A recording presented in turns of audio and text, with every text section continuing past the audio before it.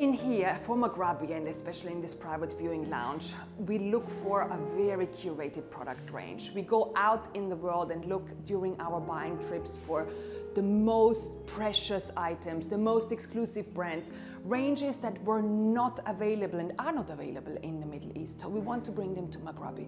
We really wanted to bring this world of Atelier Nawbar into the face of our client, marrying the eyewear and the jewelry into one unique style.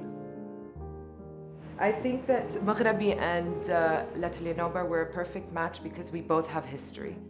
In L'Atelier Nawbar, we're all about creating timeless pieces. Because when we go back 130 years, we wanted this legacy to stay on. So when we were approached by MAGRABi, we took this as a great challenge. There's a different process than making jewelry. It's not just like a necklace. We have to think of a thicker chain because they have to be more durable. And plus, putting our dainty pieces gives it that extra touch, which makes it unique. So this collaboration with MAGRABi, we thought would be perfect because as an Arab brand, they would understand the same cultures that we have.